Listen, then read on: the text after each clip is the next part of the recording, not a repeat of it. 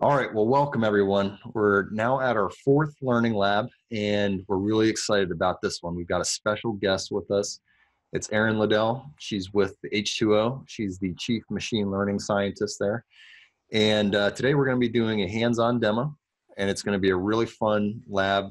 I know a lot of you guys, based on the feedback we got last time with the marketing analysis, that you guys really got excited about the live coding. So we're going to be definitely making that a piece of this, but we're also going to learn a lot about H2O, and I'm sure Erin's got more to say about that here in a minute. So yes, this is going to be hands-on coding. We're going to be doing automatic machine learning in this. And with that, we'll get started. So just to remind you guys, the structure is we're going to take, for this one, 60 minutes roughly to go through a presentation. In that presentation, we're going to be doing a lot of live coding, some slide decks. You're going to learn a lot about H2O. It will take about an hour, and then at the end, we're reserving 10 minutes for Q&A, but we're here to just kind of answer all of your questions, as many as we can, and we'll go longer if needed. With that said, Erin, if you wouldn't mind introducing yourself. Yeah, so Matt already said I'm the Chief Machine Learning Scientist at H2O, and a little bit about myself. I have a background in statistics and machine learning and software development, and I've been at H2O for about 4 years, and so that's kind of since the company was very small. And so yeah, I've been involved in the development of H2O open source platforms for a while, and now I focus mostly just on automated machine learning. So automating basically everything that we have in the open source H2O package. I'll mention two other things. One, I founded an organization called Women in Machine Learning and Data Science. So for all the ladies and the allies in the audience, if you're interested in coming to one of our meetups, you can go to wimlds.org, and I'm also pretty involved and helped co-found the Our Ladies Global Organization. So that's just a little shout out for my other side projects. So for any of you that don't know Erin, you definitely need to follow her. Erin, is there any way that you would recommend people getting in touch with you? Yeah, I guess Twitter is a good place. LinkedIn is probably the worst place, but you can also add me on LinkedIn. I just might not see a message. And then, you can always send me an email at erin@h2o.ai is my professional email address if you would like. Very cool. Well, thank you very much, Erin. David, you just want to intro yourself real quick? Yep. Hey guys, David Curry. I have a marketing business, and we do marketing analytics along with search engine optimization and some other digital marketing related stuff. And happy to be here with you guys again. So thanks for joining. And you guys know me. I'm Matt Dancho. I am the founder of Business Science. I'm an instructor at Business Science University, and I'm just excited to help you guys learn data science. So with that, let's get started. For the materials that we're going to be using for this presentation, I do want to show you guys where they're located. However, what I do recommend is let's wait until after the presentation is over to go download these. The reason being is that if we're trying to do it right now, it's going to detract, and you're going to miss stuff that Erin's showing you and that we end up showing you. So really probably the best thing to do is watch this presentation, and then we're also recording it. So you're going to have recordings, slide decks, you're going to have links to all the material coming to you through email. So you will get all the contents here. So after this presentation, when you guys want to go and download this, this is the link you're going to go to. It's the GitHub for Business Science, and then /presentations. And then we're actually using the same business problem from last week. So that was the marketing analysis case study. And so all of the contents will be in this Learning Lab folder. So it's the 2019-13 Learning Lab Marketing Analytics. So that's where you'll go to. And then in there, You'll have the data that we'll be going through for the live demo. You'll have the slide deck that Erin shows you, the slide deck that I show you, and eventually we'll have the video on YouTube as well. So this slide, what we're going to do is just real quick recap what we did last week. So the last learning lab was, we had this business problem. It was a marketing analysis that we went through. It was actually an Excel to R conversion. So the business process was in this Excel spreadsheet. There was a bunch of tabs. These purple tabs here contained the various spreadsheets for the clients, that the loan history, the marketing history. It was for a bank, which was the company. And what they were trying to do was to measure and predict the enrollment in term deposits. So they had a bunch of different features, data that they collected on all of their different customers. And what they were trying to do is see if there was any relationship to whether or not these customers were enrolling in those products. So that product was called a term deposit. And it's like a CD. So basically a product that a bank offers. The second goal of this project was to explain why. So also to understand which features and what that bank can do about those features in order to be able to better gain new customers and keep existing. So that's just a recap. It's a marketing problem for a bank. So with that, the agenda for today. So this one's going to be a lot of hands-on. It's going to be with Erin. She's got a nice presentation. There's going to be a live coding demo as well. She's going to teach you all about H2O. And at the end, what we'll do is we'll wrap it up with a plan to learn how to learn H2O. So we're going to give you a step-by-step plan. All right. So with that, Erin, I'm going to hand it over to you. Okay. So just look at the time so that I know. Okay. So so I've given this talk before, and so if you've seen any videos about H2O AutoML, some of this will be hopefully not new. So, but I did change the picture on the front of my slides today, so that's new. I was going to say that logo looks nice. Yeah, that came from Google Images last night. So, there's a refresh here. So anyway, what we're going to talk about today is all of these things. So scalability with machine learning in H2O. We're going to talk about what automated machine learning is, and then how to do that within H2O itself. So yeah, the title, Scalable Automatic Machine Learning in H2O. And so what I'm going to first tell you about is just what is H2O. So it's can be confusing to people because it's two things. It's the name of the company that I work at, and the company is headquartered in Mountain View, California, and it's been around since 2012. I joined there in 2015, and it was started by engineers, really. So sort of some very hardcore Java engineers, and so not statisticians or data scientists. So from the beginning, the focus has always been engineering, and the goal was kind of to build a very solid enterprise grade sort of equivalent of scikit-learn or something like this. So a platform that can work on big data sets in a distributed manner, but has a whole bunch of different machine learning algorithms that you would want to use, and then all the other types of functionality around that. And so it's open source, it's Apache 2.0. So if you are not familiar with different open source licenses, that's pretty much the most liberal license, which means you can build on top of it. You can use it in your business in whichever way you want. You could make a business on top of it. Some people have done that. And so it's all written in Java, but we have interfaces in R, Python, and of course, if it's in Java, you can use it in Scala. And we also have a web interface for people who, don't want to write code or just, not in the mood. So that's what H2O is.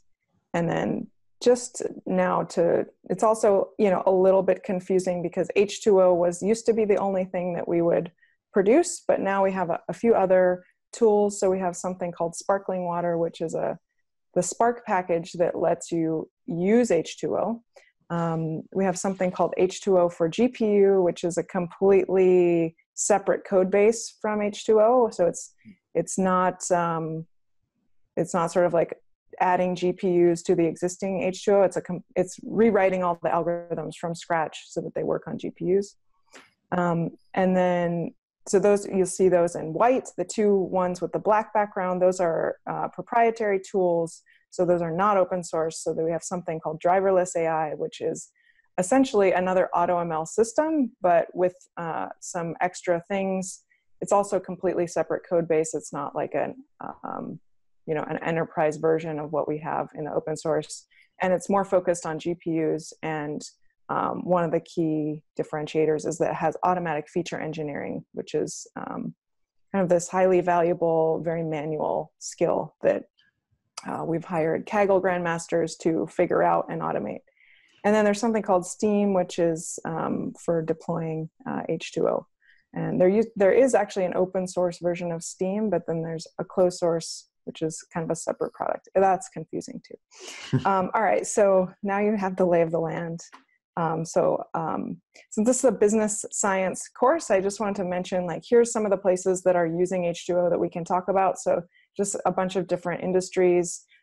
These are a list of our customers. So it's not all of our customers, but just an example of how it's being used in industry, kind of in a lot of different places. Yeah, you'll see finance there. Finance is a big one. And then also, I know when I went to, I did a workshop with S&P Global here recently, but they loved H2O, and they're in the financial space. So I can definitely see that as being a big driver there. I'm not surprised you have a ton of companies, but yeah, very cool.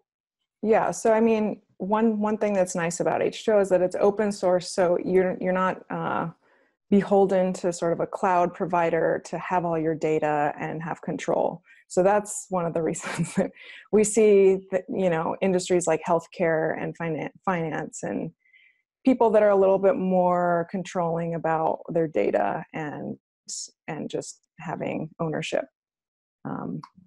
Okay, so this is kind of an overview of what we're going to talk about today. And so this is a hands-on session, but what I'll do is I'll do slides for like half the time, and then we'll jump over to the code, and then we'll come back to the slides, and then at various points we can also answer questions. Okay, so I'll just start out a little bit more about what H2O is and how is it different from other tools that are similar. So the first big difference is that it's a distributed machine learning system, which means that it can be run both multi-core on your machine, your single machine, which many machine learning systems can do, but one unique property is that it also could be on multi-nodes. So if you have a very large cluster, let's say on EC2 on Amazon, and your data doesn't fit into one node, let's say you have a terabyte size training set, well, unless they used to not even make machines with that much RAM. Now they do, but usually you need more than the size of your data to even do anything with the data. So the idea would be then we can do machine learning by distributing the data across multiple nodes. And so that's kind of what I mean by multi-node. A lot of people just use it on their laptop and they don't care about any of this stuff. If you're dealing with training sets that are a few gigs or even 50 gigs or 100 gigs, that's all stuff that can be easily done on one machine. You don't need to set up a cluster. And I mentioned before, everything's written in high performance Java. And sometimes people ask why Java and not C++.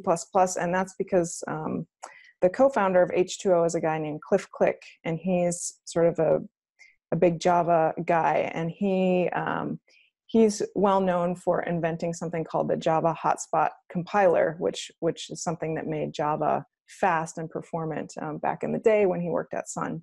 So that's why Java. And so then, yeah, if you're, but most data scientists either don't like Java or they don't know Java, or it's not of concern to them. So that's why we have the APIs available in R and Python, because those, of course, are the two main languages that people would use H2O with, and that's kind of our target audience as data scientists, also engineers. Yeah, and just to that point, Erin, R and Python, you'll find that pretty much like any high performance language or any high performance tool is either written in C++ or Java or something like that. And then you usually have R, or Python has an API above that, because these are a little bit slower languages. R and Python, they're not pre-compiled. So Java is compiled, C++ is compiled. So that's why you're getting a big speed boost, and that's why it is high performance. Yep, exactly. So even a lot of the R or Python packages that you would know and be familiar with have a back end of C++, or even a lot of them in R have Fortran. Okay, so then the other thing, we built this as a company from the beginning. So it wasn't an open source project that then became a company. The goal from the beginning was to have a self-sustaining company around this open source platform. So one of the things that we aimed to do was to make this code easily deployable to production, because when you have code in production, that's when people are more interested in paying for things like enterprise support. So that's kind of the goal. You don't need to rewrite your models in a high performance language after writing them in R or Python. It just exports immediately to Java code, and you can put it directly into production. And originally, at the time of the company was started, Hadoop was really, really popular, and Spark didn't exist. So it was first meant to be a sort of a machine learning library on top of Hadoop, because in those days, people weren't talking about AI, they were talking about big data all the time. That was the hotness of 2012. So that was the goal. And then, of course, Spark came along. Then we rewrote H2O from scratch so that it would work with Spark and Hadoop. It also works just on your laptop, like you mentioned. You don't have to use any of those tools if they're not already necessary and part of your workflow. Okay, and so I'm just this is probably the most technical slide that I have. This is just explaining some of the concepts that we have with H2O as a distributed computing system. So this is just sort of nomenclature. So we have something that we call the H2O cluster. And the first thing you do in any R Python H2O script would be starting up the H2O cluster. So there's just a little function that does that. And what that really means is that you're just starting up a Java process where all the computations are going to happen, all the data is going to live in there. It's just a block of memory where all the models and the data lives and all the computations happen. So that's what we mean when we're referring to the H2O cluster.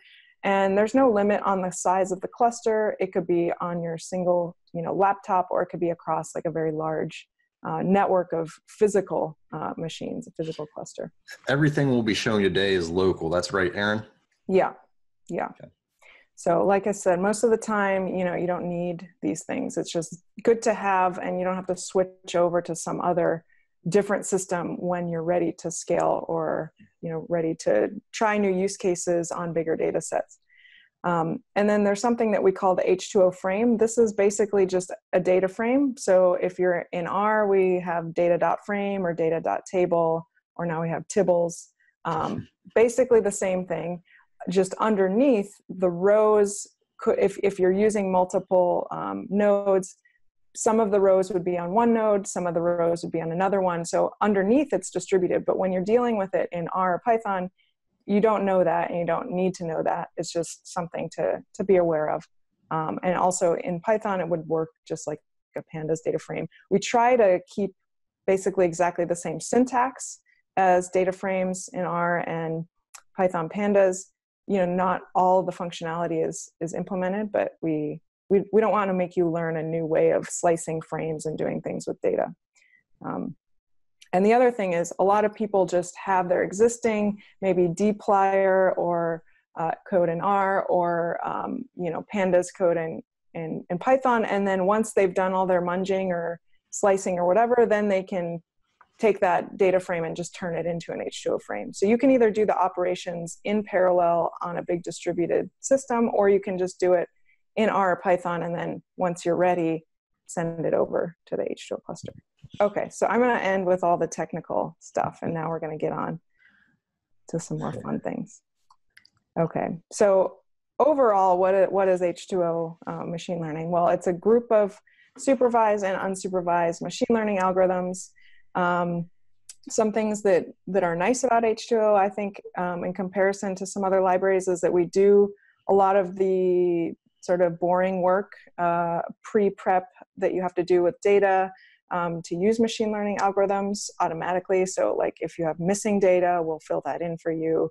If the columns need to be normalized, and they do with some algorithms, we would do that for you. You don't have to think about that or know about that. If you have categorical data, you can pass it directly to H2O. You don't have to do any one-hot encoding or anything like that. And actually, all of our tree-based algorithms don't require that. That's we do something called group splitting with our trees. So we actually can make more use of the data by having all the categories together at once. And you get better performance that way a lot of the times. Automatic early stopping. So this is to prevent overfitting. So, you know, when you're training, let's say a GBM, one of the things that you can do is you can overfit the GBM if you have too many trees, and then you get poor performance. So we want to make that a little bit easier. So we have something called automatic early stopping. Then of course we have all the other things that go along with machine learning, like cross-validation, grid search, random search. And once you have the models, we will do variable importance. We'll give you model evaluation metrics, and we'll do plotting. So just kind of all the scaffolding that goes along with doing data science, we try to provide within the H2O package, so you don't have to piece together a whole bunch of other things. Yeah, one of the things that I love about it, and this is kind of just my personal opinion, is there's a lot of stuff that goes into data science that if you don't follow perfectly the workflow from pre-processing, then doing cross-validation, and then, you know, and making sure that you split up the test sets, just the, you know, into your training and tests and your validation sets. Like H2O handles almost all of that for you. In fact, the cross-validation piece, it really makes it just so simple that you just provided a data frame and it's already going to do the cross-validation for you, the grid search for the best parameters and so on. So it really makes things, to be honest, a lot easier, and you're going to see that in the code today. Yeah, so for example, cross-validation is just one single argument, n-fold equals whatever, 5, 10, and then it will do all the cross-validation and splitting for you. So that's super. When I switch over to other libraries, either for benchmarking purposes or other exploration, I'm like, oh my gosh, I have to do all of this from scratch. I'm dealing with that right now, so. Yeah. So that's when I really appreciate it, because I've been working with H2O for so long, I forget what's out there. Okay, so now we'll move on. So the whole theme of this talk is automated machine learning. And so we're going to talk about what does that mean and what can we do with it. So here's kind of how I think about automated machine learning. So it's kind of the same way that you just think about the data science process itself, or the machine learning process itself, and then automation of all those parts. So there's certain aspects of data preparation that can be done automatically, and I'll go into more detail on the next slide. Then there's anything to do with the generating models. So that's also something that we want to be able to automate, because that's, you know, if you're doing that manually, that can take a long time and a lot of expertise to figure out which models to train and how to evaluate them.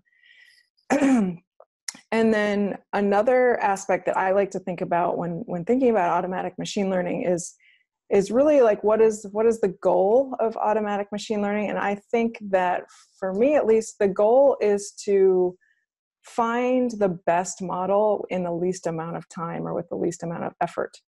And that could be, some people might also have different goals, like I want the most interpretable model or something like that. But for now, I'll kind of just focus on the goal of getting the best model. And so if we want to get the best model, really always the solution is ensembles.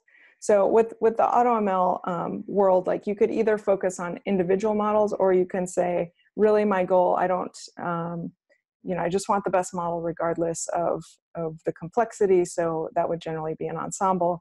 And for any of you who have participated in Kaggle, you would know that every Kaggle competition is won by an ensemble of some sort. And what ensemble means, if you're not familiar, is just taking a group of models and combining them together somehow to get a better model than you would have compared to any of the individual ones. So that's the goal. Yeah, each of the different models have pros and cons, and they're they're going to be strong in certain areas and with certain data types, and then they're going to be weak with others. So what Erin is saying is when you combine those, so maybe like a tree-based model with a linear model or with a deep learning model, you get the benefits of all three, and it's like it's more than an additive too. It's like a 1 + 1 = 10 type thing. So yeah. So you might be overselling it a little bit, but it's maybe not what you definitely get a better model. So that's the goal. Okay, so this is just a little bit more. I think my screen is probably cut off a little bit on the side with our faces, or can you not see? In my screen, I see all three of our faces on the right-hand side. Are you not? Is everybody? Yeah, I can see. Yeah, I can see the full. Full okay, slide. So that just must be on my end. Okay, so I'll just guess what's underneath. So here's those three topics, basically, just laid out in more detail. So for data pre-processing, here's some of the stuff that I would consider to be aspects of automatic machine learning, or things that could be automated. And right now, I'm just speaking generally. I'm not talking about H2O specifically. So this is just in general things that we can do in automatic machine learning. So I've already talked about the pre-processing stuff that we do in H2O. So that first bullet is basically stuff that we already do in H2O. But all of that's very easy to automate. It's just a little bit of code. Then the next would be things like if you have very wide data or very sparse wide data, doing things like feature selection or feature extraction. That could also be part of your data pre-processing workflow. And then there's all different types of things that you can do when you have categorical features. And for the most part, like if you just have a few categories in your column, you don't really need to do anything. However, if you have 50, 100, 3,000 different categories in your column, that's when that machine learning algorithms start to get sad, basically. Like they, and depending on which software you're using, it could be, even worse. So if you're using software where it requires one hot encoding, what that means is if you have 3,000 categories, one hot encoding that will convert that single column into 3,000 extra columns. And so what that's going to do is it's going to slow down your training. Some algorithms might just do poorly, and sort of bad things happen. So the example that I like to use, which is kind of a common thing that you might see in data sets, would be, let's say you have a zip code column. So zip code is actually a categorical feature. It's not numeric, even though it's represented that way, because it represents categories. And there's something like 40 or 50,000 zip codes in the US. This is an example. So that's a very problematic type of column to have in your data set. And this is maybe like a normal thing. This isn't even that rare to see something like that. So there's different types of encodings that you can do to what we would call this type of data would be called high cardinality. And that all that means is that there's a lot of categories in the single column. So there's something called target encoding. It's also called impact encoding. A lot of this stuff has like messy names because it's sort of not really developed in academia. It's sort of developed in industry or outside. So there's a lot of different names for the same thing. So anyway, I'm not going to go into details about what these things are, but just be aware that if you have high cardinality category, and you would have to know what that is. So if we could automate that, that would be great. So once you're kind of set with your data, then there's different ways to train a bunch of models. So the most straightforward way, which people are probably most familiar with, would be called grid search, or random grid search or random search. That just means, specifying or sort of selecting a handful of hyperparameters from your algorithm. So if you have random forest, let's say you select mtry, which would be like the number of variables you randomly select at each split point. You could look at tree depth. You could look at other things like sample rate. These names of the hyperparameters will all be different from software to software, but essentially the idea is, you have some hyperparameters that and the goal is to find the values for those which give you the best model. And so if you just lay out a grid of all different combinations of values, then train a bunch of models, then pick the best one from that grid, then, you're good to go. So that's just one way of generating models. Then there's another technique that's called Bayesian hyperparameter optimization. And there's some newer techniques. One's called hyperband, and then there's something that's a combination of the two called BHOB, which is that's like NeurIPS 2018 research. So that's all very new. There's all different ways to sort of tune models and to create new models with the goal of finding the best one. And I'm not going to go into more detail about that, but then the last thing is ensemble. So once you have a big, selection of models, you could ensemble all of them or some of them together. So there's the two techniques I think are worthy of pointing out. One is called stacking or super learning, and that's what we do at H2O. And then there's another type of ensembling called ensemble selection, and that's sort of more of a greedy approach. Stacking is something where you actually use machine learning to learn what the best combination of the base learners would be. So there's two phases of machine learning. Ensemble selection is just a little bit more simple. You just keep adding models, or there's another one where you keep deleting models until you get, the performance starts to get worse. And in my experience, stacking works better on diverse set of models, and ensemble selection maybe works, I don't know, better, but performs better on like if you have more similar models to each other. That might be anecdotal though. Okay, so in terms of AutoML, that's a pretty generic term. So there's a lot of people using it in different ways. So to disambiguate that the term AutoML, I wrote a blog post a few months ago, and that's a link where you can find it if you look at the bottom of the screen. And that, I think it's important to try to understand what the term means, because there's companies like Google, for example, has now come out with something that they call AutoML, and it's very different from what most of the AutoML world had been working on. So there basically you can split up into two worlds of AutoML. One would be AutoML on complex data like images or video or text, and then you would use a deep learning approach. And what the goal with AutoML there is to figure out what the architecture of the neural network is. And that's basically what they're talking about when they say AutoML.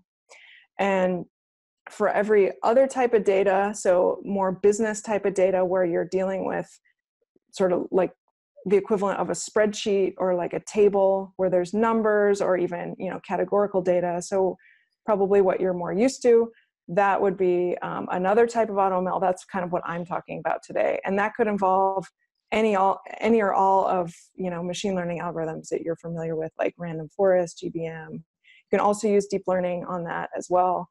But yeah, just to clarify, if you want to learn more. Yeah, and I would say what we're talking about here with the rectangular data sets, they kind of look like spreadsheets. That's what probably 99.9% of machine learning that's being applied in business cases right now is being done with the H2O style of algorithm that works on the rectangular data.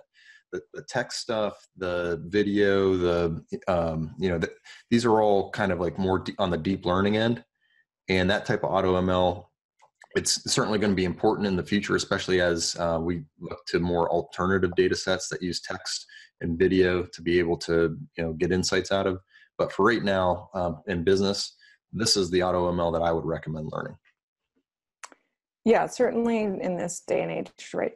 Today, more practical to learn this, unless you happen to work at Google or Facebook or one of these advertising companies that have a lot of video or whatever. So, but if you're dealing with traditional data, then you're going to be more get more use out of a tool like H2O AutoML or really any of the other open source AutoML tools. Okay, so moving on. So what is H2O AutoML? So here's just that same screen that we had before, but I'm highlighting what we have right now in the current stable release of H2O AutoML, or in H2O, so that would be version 3.22. So, and actually this is more or less a roadmap as well of what we're adding. So we have right now just the basic data preprocessing on our roadmap, and actually on our roadmap we have feature selection and feature extraction. That might not be in the next release. In the next release we will have target encoding of high cardinality categoricals. So that should be in 3.24, which will be maybe out at the end of March or so. And then right now we do random grid search with stacking. So, and I'll explain why. Well, I'll explain why I think those things work well together. In the future, we might add some different types of model generation techniques. So, things we could consider are what I've already mentioned: Bayesian hyperparameter optimization, hyperband, or BHOB, which is a new method. Okay, so I'll explain why do we use this particular technique that we do. So one simple answer is we already had these things in H2O, so they were ready to go. So we work with what we have. But really, they evolved out of, or this technique evolved out of some sensible thought as well. So basically, stacking works very well, I mentioned, if it's working on a diverse set of models. So, and if we want to be more specific about that or speak in a statistical language, we could say they perform well if the models are based on individually strong models that make uncorrelated errors. So essentially, when the models fail at predicting, we want them to fail in different ways, because then if one model's failing, the other one can make up for it. So one way to get diversity among your set of models is to just randomly generate models. And that's just a very straightforward way to get diversity. And then in H2O, since we have a lot of different types of algorithms, we can just do random grid search across all the different types of models that we have. And so we have diversity in terms of the types of algorithms that are there. So random forest, GBM, deep learning, GLM, et cetera. And then we have variability even within each of those. And so that's the approach that we use, and it seems to work pretty well. But again, this is just our first approach, and as we, maybe a year from now, we'll have something different or something in addition to what we have now. So here's just an overview basically of H2O AutoML. So we have all the simple data preprocessing that we get for free because it's already included in the H2O algorithms. We train random grids of all, we actually don't train a random grid of random forests. We might add that, but all the other ones we do. And then we individually tune the models because we don't want the models to be overfit. So that's also very important. And once we have this, set of models, what we do at the end is we train 2 stack ensembles, one of all of the models. So that would be, we call that the all models ensemble. And then we have another one that we call the best of family ensemble. And the point of that one is not to make a better ensemble, because it's not better. but it's more lightweight. So if you wanted to put it in production and you wanted to just have an ensemble of like 5 or 6 models instead of, 50 or 100 or 1,000 models, however long you want to run it for, that would be something that would be better for production use cases. And then once the AutoML process is complete, what we give you back is what we're calling a leaderboard.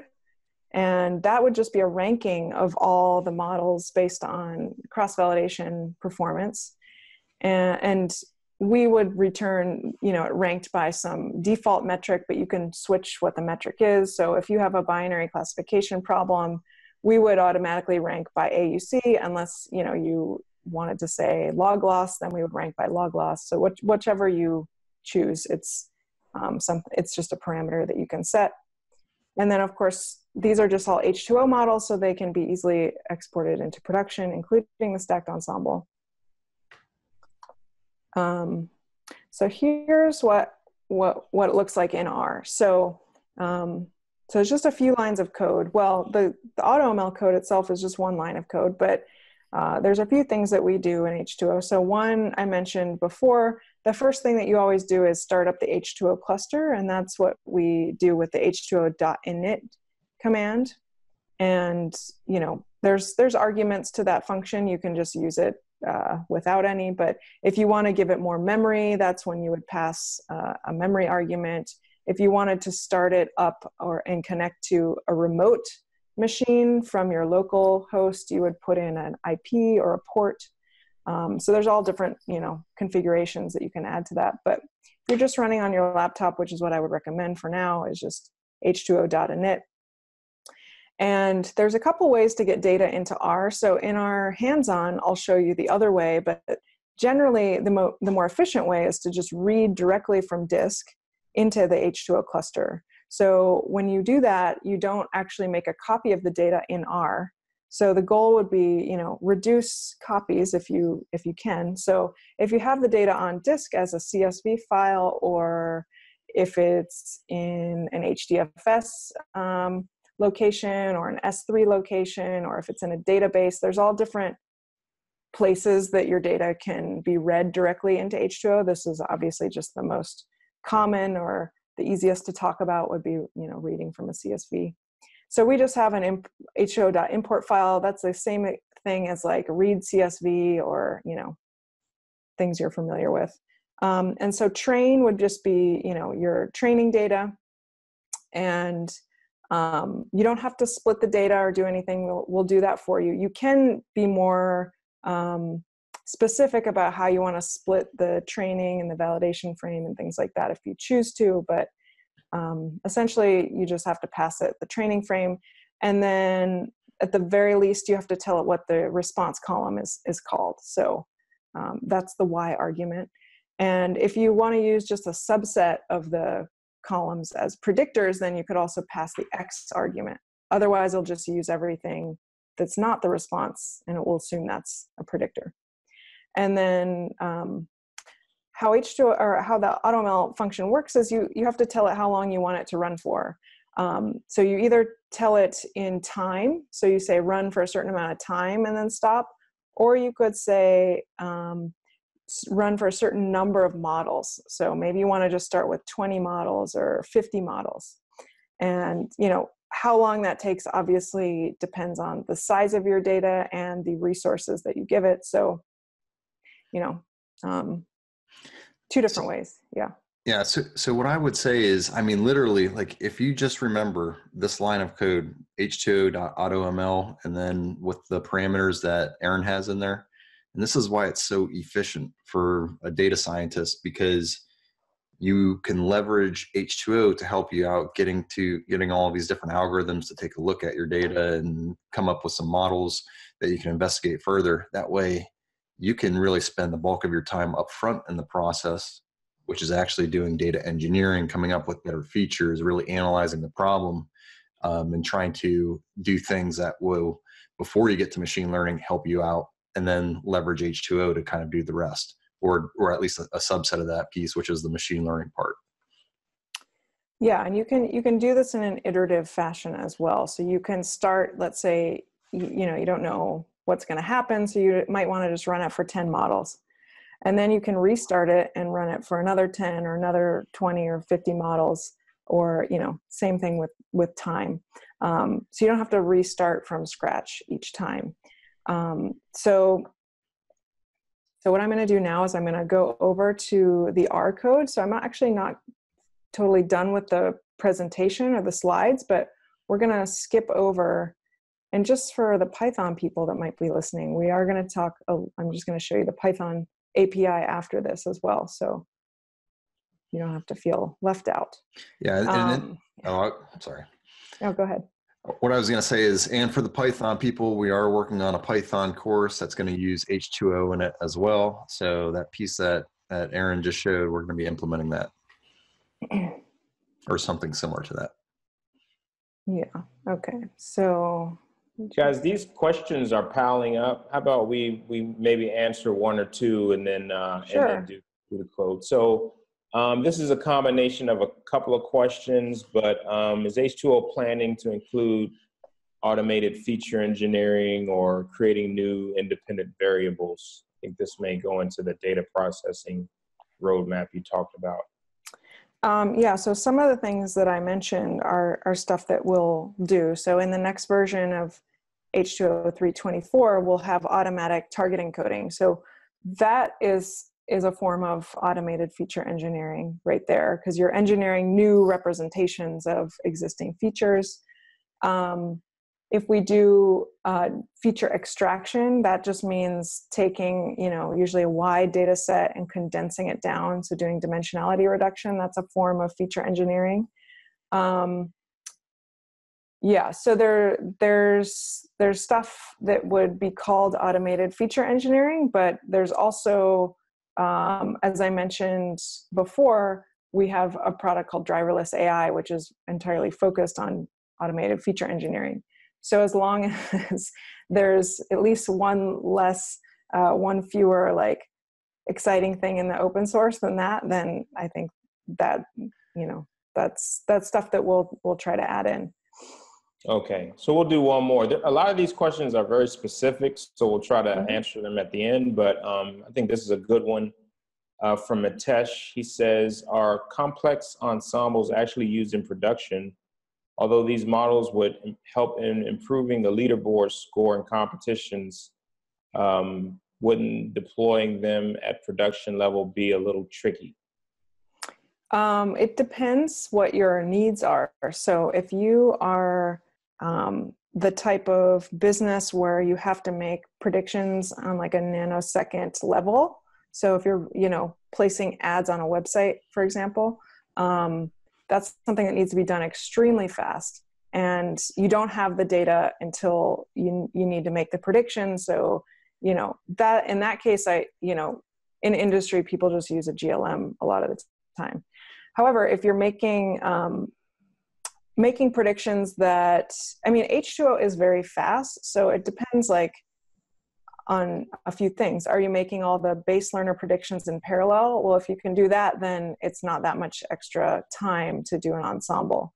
But if you have it set up so that you have to do one after the other, and you're going to do like 50 models and then make predictions from those and then do the ensemble prediction, then it will be slower.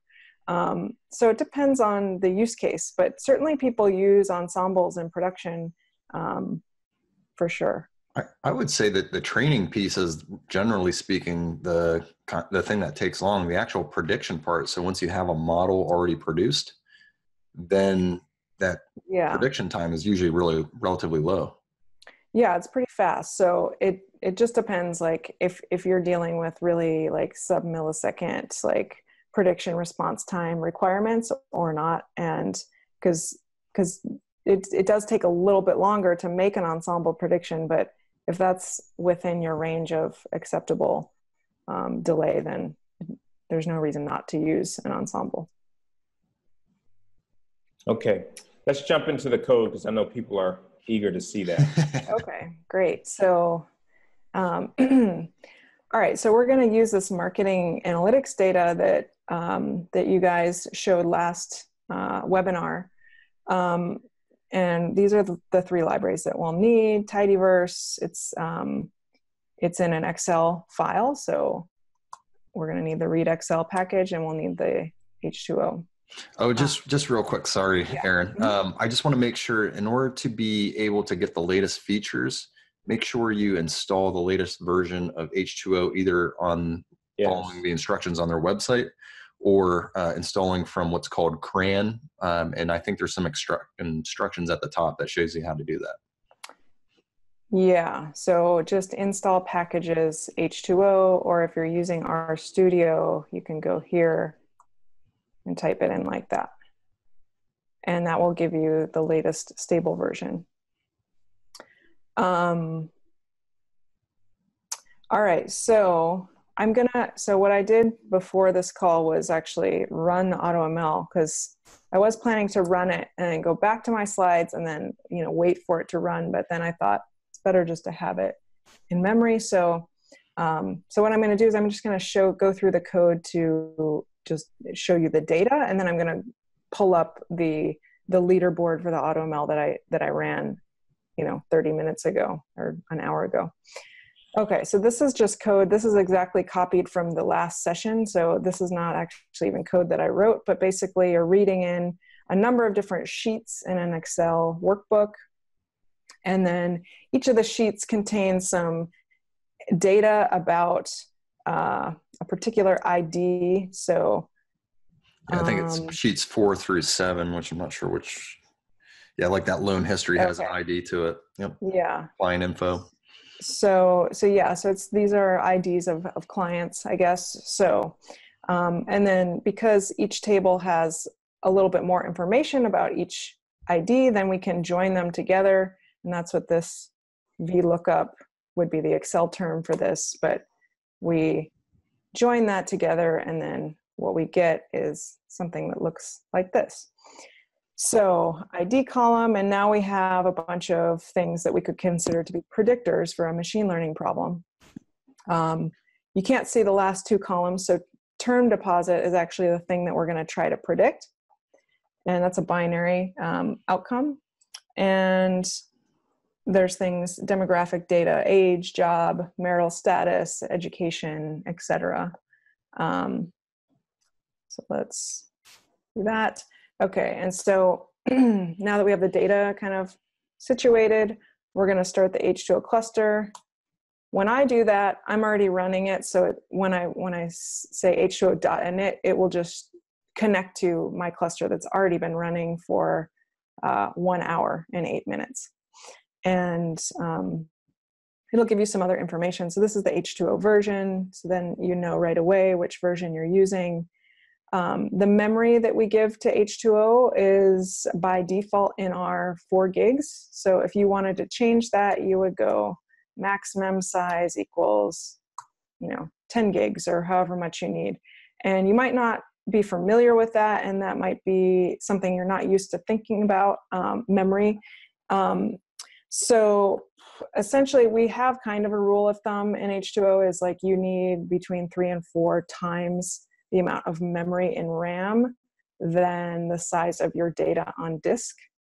So, however, in this case, we're running a lot of models, so you might need more than that. It's really not something to think about until something doesn't work, and then you just give it more memory, or, on a laptop, it's, you can go probably up to 12 or 14 gigs. And actually, this is a good point, Erin, because in the last webinar, one of the things that was happening in Excel was it was crashing at, I think, like 6 megabytes or 7 megabytes. The VLOOKUP wouldn't even, it just kind of gives you that crazy spinning wheel for an hour. We're talking gigs of memory here, so if we've got a data set that's, 7 megabytes, you giving it 4 gigs of memory is going to be no problem. Yeah. So most of the time, if you have really big data, then you're probably already thinking about things like memory. So, but in the most cases, most normal business data that you pull out of a database somewhere is probably not huge. So another thing to point out, so by default, it will use all the cores that it has available. So on this laptop, we have 8 cores.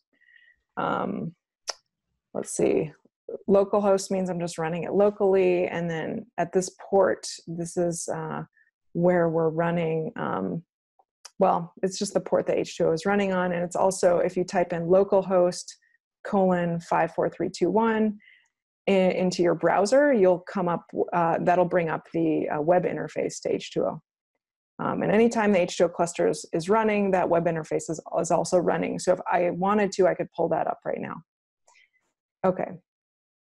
So next, we're going to do a little bit of data prep. So one thing that machine learning algorithms like is to understand what do the columns mean.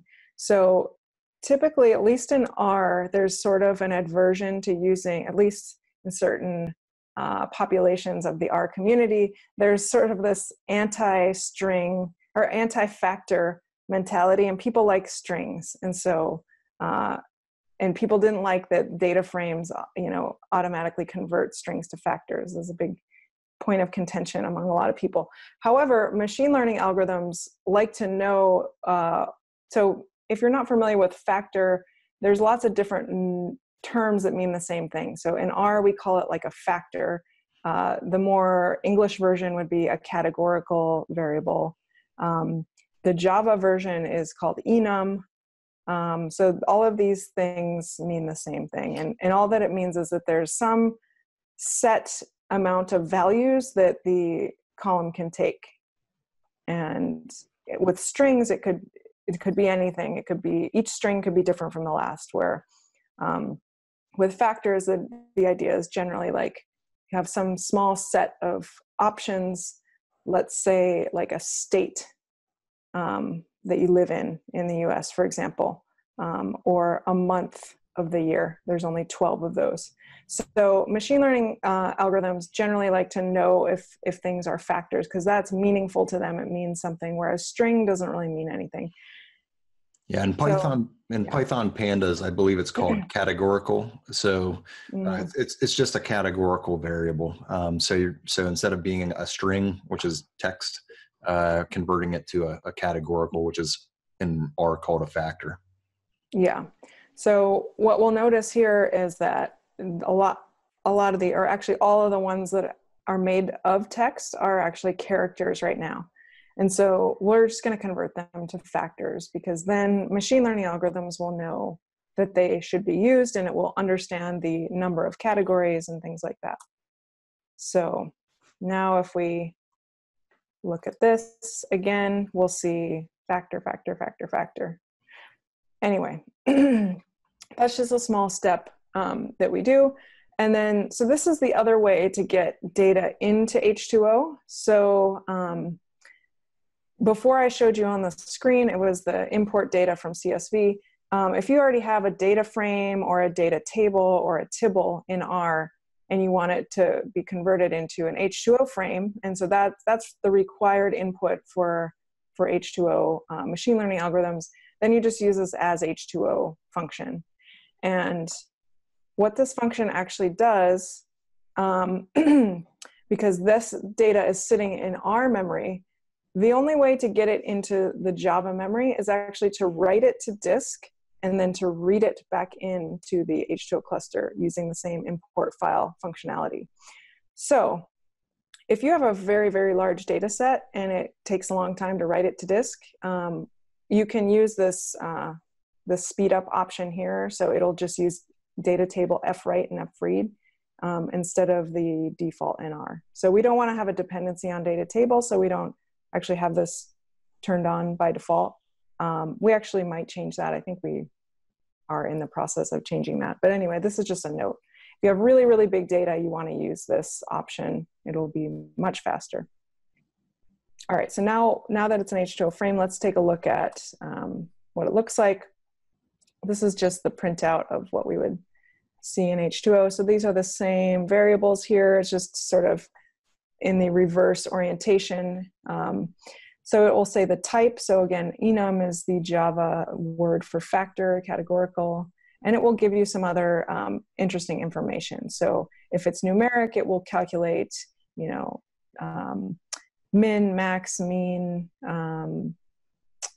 standard error, the number of zeros. So some of this is interesting for like debugging your data. If there's any missing values, that'll show up here. Cardinality is useful. That's something I usually look at right away to see if there's any issues, like variables that have, you know, a very large number of levels. So it looks, everything's pretty reasonable here. The biggest one is the month, which has 12 levels. We got that ID feature in there too, which, I mean, as we all know, ID is a unique feature. So you're going to want to get rid of that before you do the machine learning. Right. So in this case, we're going to have to pull that out because we don't want it to be in there because it's not predictive. And if it is predictive, you're probably dealing with some sort of data leakage issue. So you always pretty much want to remove ID columns unless it's some sort of cluster ID. So unique ID columns you always want to get rid of. All right. And so if you remember what the interface looks like, we're going to need to define Y and X in the training frame. So Y is just either the name or the index of the response variable. So that's just called term deposit. And X, in this case, we need to define X because we're actually going to remove one of the variables, the ID column. So we're going to grab all the column names and we're going to remove Y and the ID, and then that will give us exactly the predictors that we want to use. And then here we have a few extra things set. So project name, you don't need to set that. It'll set it automatically, but just kind of for verbosity, I'm setting it here. And then it's always good to set a seed, I think. You don't have to though. And then we would run it for 10 models. And then it's, the training set is called train. So actually, turns out I ran this before, so it's already saved. So that this AML object is already saved in memory. And what we're going to look at now is the leaderboard. So I'm just going to save that as a little object called LB. It's really just a data frame. Technically, it's an H2O frame. But so if we print the leaderboard, we're just going to get a snapshot of what's there. But let's print the whole thing because we want to see all the rows just because, oh, I shouldn't have done that. All right, we're going to do this. There's always something. Yeah, yeah, it's a bad idea. All right, so what we're going to do is we're going to look at the leaderboard, and what we see is we have model ID column, and then we have metrics that represent the cross-validated performance of each of the models. So this is a binary classification problem. So we have all the metrics that we offer in H2O that we calculate automatically. So that would be AUC, log loss, mean per class error, RMSE, and MSE. And what you see now is the stacked ensemble all models is winning with the AUC of 0.9372. And this is kind of a standard thing that we see. So it's not always the case that the leaderboard looks like this, but typically we see the all models stacked ensemble winning with the best of family a little bit behind. And then probably one of our, so in addition to doing the grid search on a bunch of different algorithms, we actually hard code specific models into our AutoML process that we know to be like generally a set of parameters that gives a good model. And so this XGBoost 1 is one that we just, think is good. And you can look at what the parameters are. Actually, we'll grab it in a minute, but let's just move on to the next piece of code. Should I ask if there's any questions now about the code so far? There's a lot of questions, but I don't really want to get too distracted away from the coding part because it may throw people off. So we should probably get through what's left. Okay, so what we've done so far is basically most of what you would typically do in AutoML. So I have a little bit of extra code that's just there, because it's kind of interesting. So if we wanted to look a little bit more into what is the ensemble doing, we can, what we can do is we can look at the variable importance for the meta-learning algorithm inside of the stacked ensemble. So what does that mean? So the meta-learner is the name of the algorithm, which is, its goal is to take the predictions from the base models and to predict the outcome. So the features in the meta-learner are actually predictions from the base model. So the features represent each of the models that are in the stacked ensemble. So if we run this code here, oh gosh, I've totally screwed this up, but I was gonna say, hold on. I broke it from running it twice. Okay, so what we'll do, we'll see if any of this works. Okay, so there's some error message that's plaguing me, but let me see if this code works. Okay, so what we did was we grabbed the meta-learner, which is a model stored inside the stacked ensemble. And in this case, it's a GLM. It could be any type of machine learning algorithm, but the default is GLM. Yeah. I was going to say, why don't you let me show my screen? Because I have it running here too. Okay. Yeah. Okay. So if you just want to stop share, and I will transition right over to mine. Okay. All right. Just a heads up, we're 10 after, just to give you a time check. Okay, cool. So yeah, for anyone who has to drop off, no big deal. We're going to be recording this, so don't worry about it. And for those that can stay, we're going to continue on. Okay, so this is that piece of code that Erin was running. And Erin, if you just want to kind of talk me through what to do.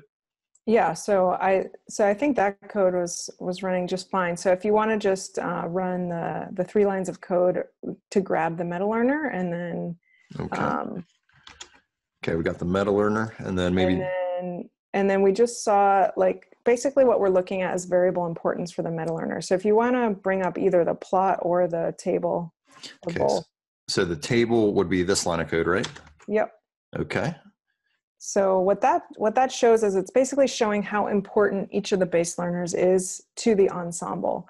And we'll see basically everything, you know, the XGBoost number 1 is the most important. And, you know, following that is XRT stands for extremely randomized trees. So that's just a variant of random forest. And then the DRF is the distributed random forest. And then there's another XGBoost. GBM is just the H2O implementation of GBM. So at some point, I think it was 1 or 2 versions of H2O ago, we integrated XGBoost into H2O because it's a very good algorithm, and we, you know, saw a lot of value from doing that. So now that, you know, it's in H2O, we can also put it inside of AutoML. So when you see GBM, that's actually the H2O GBM, which sometimes does better than XGBoost, but a lot of times XGBoost wins. So yeah. And you'll see at the bottom, the last model there is the GLM, which is not doing very well, and which we saw in the leaderboard, but actually it's being completely ignored by the ensemble. So the coefficient is 0. So, you know, so the lesson here is basically you can put bad models in, so you don't have to sit and sort of pick apart which models should go in the stacked ensemble. The goal with the meta-learner is to ignore anything that's not useful. And so that's what you see is happening here. And then there's some XGBoost model number 2, which is also seeming to be not very good. This one right here, which is almost ignored. So Matt, people are having a hard time seeing your screen. It's too small. Okay, so let me do this. Any better? Yeah, maybe scroll the right side panels over just to. Okay. Yeah. How is that? Any better? Okay. Maybe font size just a little bigger. Okay. Try one more. How is that? Yeah, that's nice. Okay. So I think we were right here. Okay. yeah, so I'm running the code myself too, and it's looking fine. I had some issues with the plotting before because my screen was too big, but if we wanted to switch back over, I Okay. could just show you the last thing from the code. Sure. Take it away. All right, so let's do share again, desktop. Okay, so I just wanted to show one last thing. So, I thought it's just kind of interesting to look inside of the Stacked Ensemble and see how it's evaluating the models itself. But then, one thing we might want to look at is just regular variable importance on the original training set itself. So we could just grab one of the XGBoost models, like the first one from the leaderboard. So if you use this line of code, we're just grabbing from the model IDs the first thing that's called XGBoost and grabbing that model. And then we can print the variable importance here. And then it might actually just be easier to look in the plot. So duration is by far the most predictive variable. So that's always interesting when you have one variable that kind of shoots out above the rest. And then what you still see here is, so this is one of the variables, P outcome, but then this is also one of the levels inside of this categorical variable. So the fact that they were having a success value is actually very important, more important than some other values that are not showing up here. Yeah, and this is where the business leaders are really going to get a lot of value out of your algorithm. So not only does it predict well, but it tells them that, duration. Well, duration is how long you had them on the call. So if the duration is very long, they're going to be more likely to be a probability of success. The same thing with P outcome. So the P outcome is your previous outcome. And if they've previously, bought a product from the bank or enrolled in a product and that's been successful, then they're way more likely in the future to be successful of enrolling in that product. So this is a lot of good information. Yeah, so this can be used to, adjust business processes or things like that. And it's just pretty informative information to have. And it also actually parallels really well with the correlation plot that we showed last time, because I think duration and then the P outcome success were the two features that really jumped out at us from that correlation plot. Yeah, and after that, things, are a little bit more, everything's kind of all on the same level. And then the ones that are, I guess not shown are not very important. So if we go back here, so this has actually all of the variables with each of their levels, in this table here. And so basically, if they're so small, they're not showing up here. But yeah, so that's basically the code. But this is all sort of post-processing stuff that you can do later. The real meat of it is just running this, and looking at the leaderboard. Yeah. So what I like to say is this is like the reason it's such a big productivity boost is because you can literally let AutoML run and you come up with these awesome models that help you out so much in literally just minutes rather than spending days working on machine learning algorithms, testing, every part of the process, doing a cross validation, doing all the stuff that really takes you away from doing the important stuff, which is understanding the business process, working with teams to get more data, to get better predictors and those sorts of things. So it really enables you to be more of an asset to your company, in my opinion. Yeah, so I just thought of one thing that's not in the script that I wanted to show. So once you have this model, you obviously want to maybe know what were the parameters that were selected or used in this model. So now that I had this object called XGB, which is just the top XGBoost model, I can look at the parameters that were set. So some of the stuff is not useful, like number of folds, et cetera. But now if we scroll down, we'll see things that are more interesting, like the number of trees. So that's not very many trees, so it was obviously good to stop early before we overfit on this data.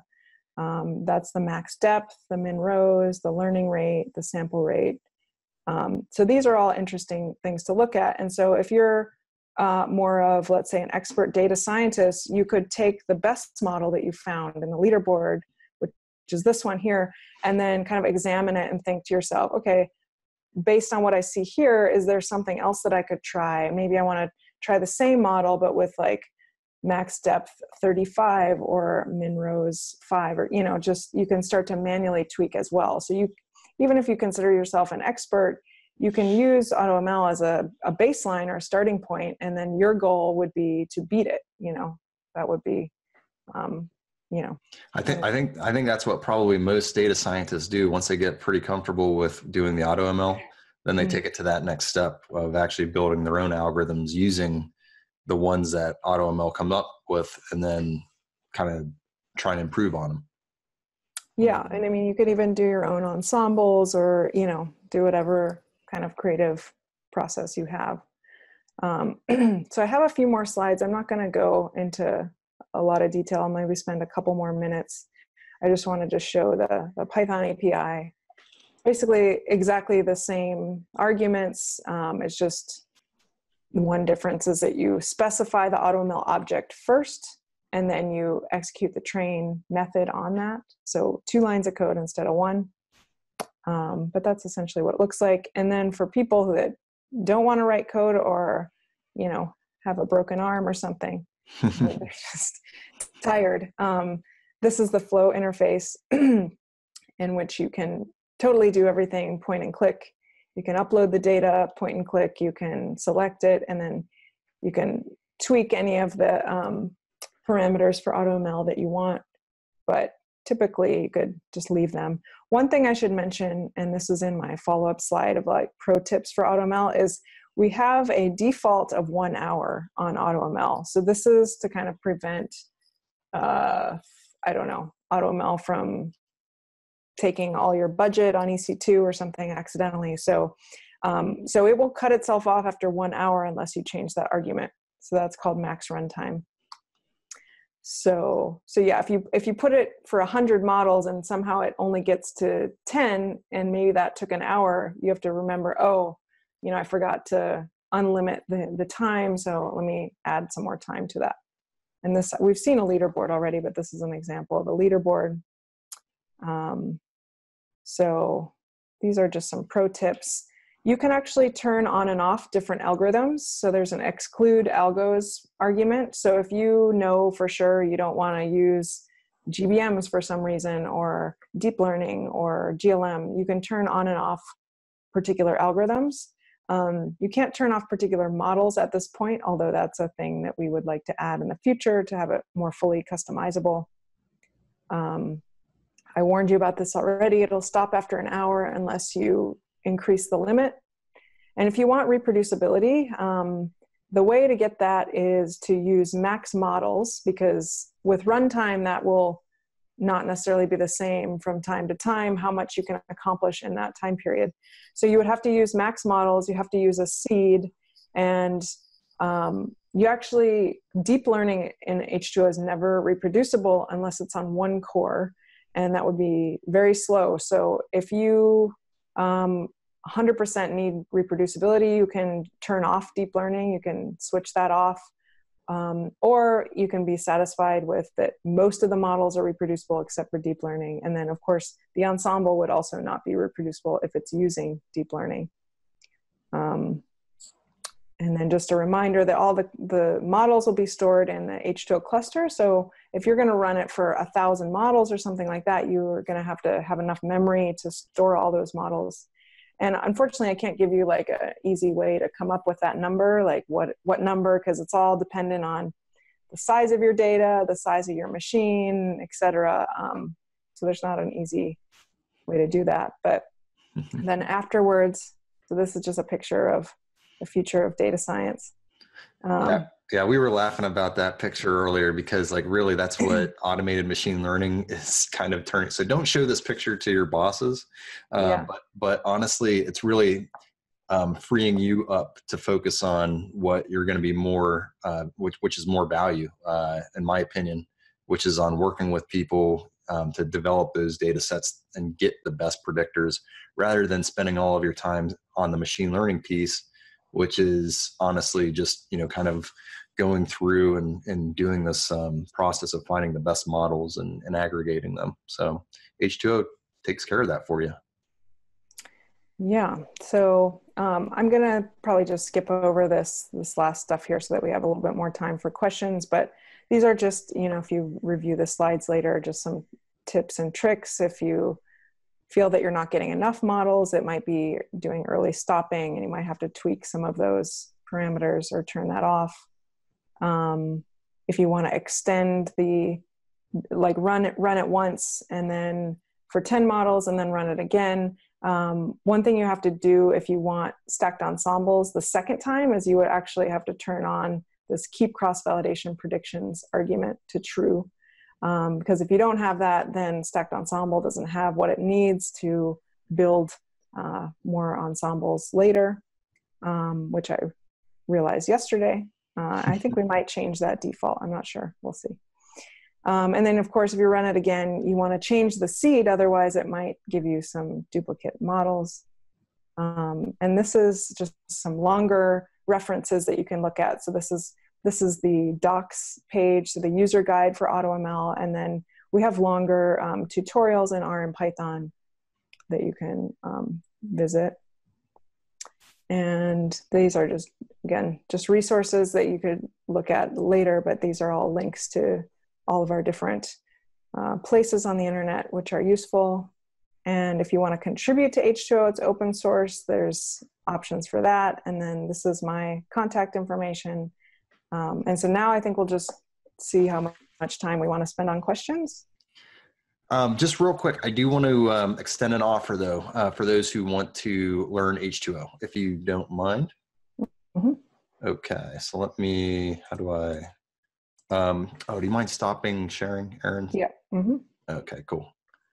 And I will just share my screen really quickly. Okay, so what do I have going on? Okay, cool. So thank you so much, Erin. I think we all see how H2O is just an awesome solution to really making us more productive. Literally like 3 or 4 lines of code, and you go from having a data set to having machine learning models. Really what I want to do is I want to show you guys how I recommend learning this. And we actually, that's one of the reasons that we built the second course in our system. So we've got a 3-course system that's all integrated. The first course is the beginning, which is your foundations. The second course is the machine learning and business consulting. And that's what I'm going to focus on because that's where we show you how to use H2O. And then the third course then takes the models that you build in the second course and converts those into a Shiny app. So that also kind of integrates the H2O piece into that as well. So just real quick, in that second course, which is kind of the advanced machine learning and business consulting course, in chapters 4 and 5, we teach H2O. And in chapter 4, it's modeling, where you'll generate 30+ model leaderboard, and then you'll visualize the results in ggplot2. And then in chapter 5, we go over performance. So this is a binary classification problem where you're examining attrition. You're going to go through all of the performance metrics like ROC, AUC, precision recall, and gain and lift plots, which are very important for assessing models. And then what the business really cares about, and the thing that you makes it's kind of tough, especially with stacked ensembles and some of these more black box models, is being able to explain that to business leaders. And that's what we teach you how in chapter, actually, I think that should be chapter 7, but it's explaining black box models. And we do that with an algorithm called LIME. So we'll teach you how to create line charts to explain what's going on in the model. The last piece there, we develop a recommendation algorithm that's tuned for business ROI. So it's expected value. We want to show how much money you're going to be able to save that company. And I believe in the course, we show a model that's going to save something like $5 million for the company. And then the third course in the series is the Shiny web app. We then show you how to implement that into a web app that business leaders can use so they can interact with your models in a more in a way that they're more accustomed to with a web-based dashboard. Okay, so that is kind of the plan. If you really want to learn H2O, I'm telling you guys, this is going to be the way to do it. It's a system that honestly I wish I had back in the day when I was first starting. We have a promotional code available to you today. It's Learning Labs, all one word, lowercase, and that'll get you 15% off, and you can use that on the first 2 courses. The Shiny course is coming next month or early April at the latest. And yeah, so that's pretty much it. Learning Labs, just remember that, 15% off. All right. Now we have time for questions. There's I've answered somewhere around 15 or 20 questions, and we still have 31. So, oh, wow. Okay. Yeah, but I didn't really want to interrupt because some of the questions would probably take a little bit to answer, thoroughly, and it would take away from the content of the presentation. So being respectful of getting through Erin's slides, and I don't know. I think what we should probably do, Matt, is take some of these. There's a lot of overlap between the questions. Maybe we can take some of the more popular ones. Well, let's handle some of the questions maybe in the email that we send out. With that's what I was going to suggest, to the resources and to the recording. Right. Yeah, and that way we're also respectful with people's time because we're an hour and a half in. Okay. Yep. Yeah. So sorry, guys. I know a lot of you have some very specific questions, and if Matt or I cannot answer them, we'll see if Erin can answer a specific one. Yeah, we'll handle them. Yeah, we'll handle them through the email. So we won't let them go. We'll definitely get you an answer. Yeah. So yeah, thanks for tuning in. It's been a pleasure seeing everybody for another week, and this was a long one, so I hope you enjoyed it. And it was a good one, though. It was a really good one. It was a lot of fun, and all of the code, any resource links, the slide decks will all be put in an email and sent out to everyone within the next day or 2. Yeah, and Erin, I really want to thank you for being a guest on here. Honestly, whenever you want to come back, just let us know, because it was a pleasure having you. And H2O, I'm a huge fan. I've been a fan for a while. That's why I created the second level of the course. So, yeah, thank you so much. Yeah, thank you. It's a pleasure having you.